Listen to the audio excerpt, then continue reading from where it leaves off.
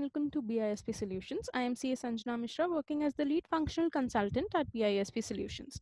I specialize in synthesizing and analyzing the financial data. I have 7 years of experience in NetSuite, HFM, FCCS, and so others. BISP Solutions is a tech company providing technological solutions across the globe. We have a far-flung proficiency in end-to-end implementation and support. Today, we'll be looking upon journal entries in the Oracle NetSuite application. A journal entry is a record of the business transactions into the books of account of the business. In general sense, a journal entry is just a record of all the transactions that is happening in the business that is having any monetary terms attached to it. We are talking here about the posting transactions. In NetSuite, usually there are two types of transactions. That is, one is posting transaction, the other are the non-posting transactions. So journal entries are passed for the posting transactions. That means any transaction that has a monetary value attached to it. A journal entry is the first step of the accounting cycle. Journal entry details of all the financial transactions of the business and make a note of the accounts that are affected. Journal entries are posted based on the principles of double entry system. This means you can add as many lines of account into your transaction, but the total of the debit amount and the credit amount should be the same. That means in order to complete a journal entry, the debit side and the credit side of the transactions has to be equal. This is just a pro forma or an example of the journal entries that are usually passed into the business operations. Like as you can see, there is a loan that is to be paid, then interest expenses, loan payable, and everything has been paid. So this is just an example of how journal entries are passed. The main thing that needs to be focused on that the debit amounts and the credit amounts of the transactions are actually equal. Though there are many lines that are included into it, but the transactions here, the debit side and the credit side, have to be equal. That is the significance of the double entry system. Now let us just take the second example, that is interest expenses to be paid. That is, interest expenses have become accrued, due, and they need to be paid. We'll take this example into the NetSuite application. So this is my NetSuite application. Now we'll be just passing the same interest expenses transaction into my NetSuite application. I have already passed this transaction into my journal entry. I've already created a journal entry for that. So we'll just view it. So this is the journal entry where which I had passed for this particular interest expenses becoming due.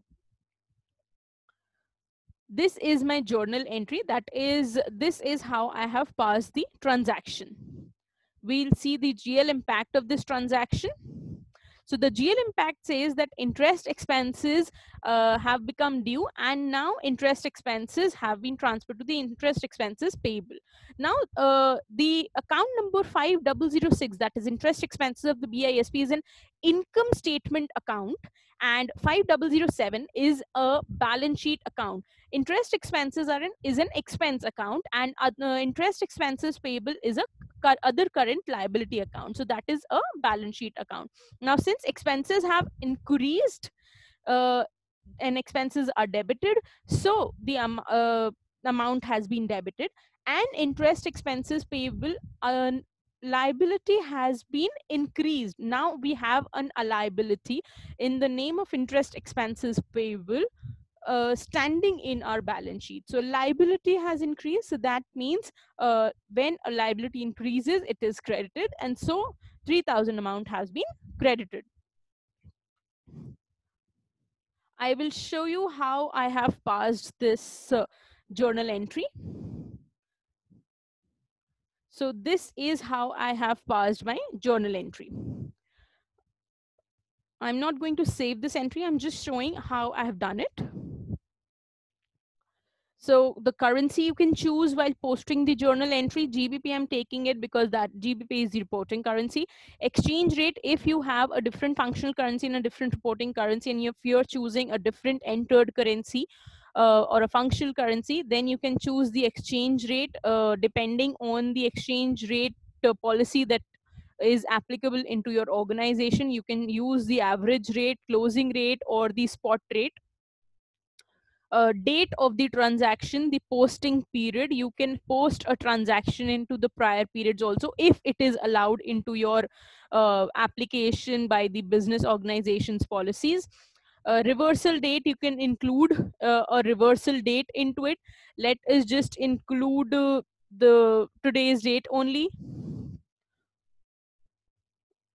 and this date I would just select 14th. What is a reversing journal entry and everything, we'll be having this under a total different topic of what are reversal journal entries and how is this helpful into our organization. You can add a memo number to that. I'm just not using my reversal journal entry as of now. Yes, so now the account is interest expenses, they have become due.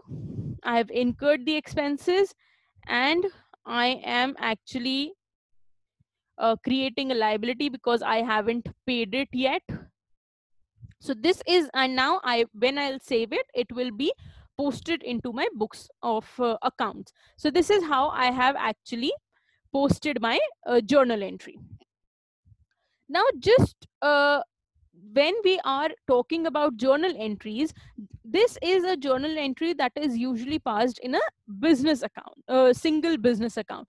But when I am a multi subsidiary company, I can also pass intercompany journal entries into my system. Now let us just continue with the same example where my interest expenses I have incurred. BISP have incurred interest expenses which shall be paid by US West. There is a different subsidiary, US West, and that is going to pay for the expenses of BISP. So this is the same example in a continued way, where an intercompany transaction has happened, where one company's expenses are agreed, the other subsidiary has actually agreed to pay the expenses of the another subsidiary, or the parent has actually agreed to provide for the expenses of the subsidiary, and so on. So this is the journal entry that has been passed in the as an intercompany journal entry, where the interest expenses of BISP are to be have been agreed by US West to be paid by them. This is a different subsidiary. So this is also an intercompany journal entry. Now this is actually an effect. It is almost a nullifying effect or a null effect, because the interest expenses have been debited and credited. The only thing standing here is intercompany receivable and intercompany payable. An intercompany receivable payable account has stood up into the books of accounts. That means now there is an intercompany, one subsidiary is going to receive something from the other subsidiary of the group. So this is a group entry. Group entry means when you are a multi-subsidiary company, or you have a pair, holding and subsidiary relationship with one of your with the companies, then if any transaction happens in between them, that is a group entry, you can call it as. So this is the same interest expenses example. I have just taken it into a intercompany journal entry example. I will also show you how I have just posted this. So here I will have to select the from and the to subsidiary. Which subsidiary is paying and which subsidiary is receiving? Where is this transaction being originated from and where is it going to? So you can choose the currency, whether GBP, USD, if you are using GBP, USD, whichever currency you want to. And here you will have to post the transaction. So I am taking the intercompany clearing account.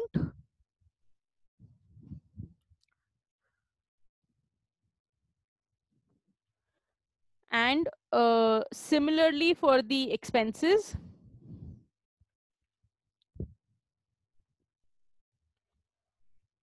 now the second part will be for my BISP trainings.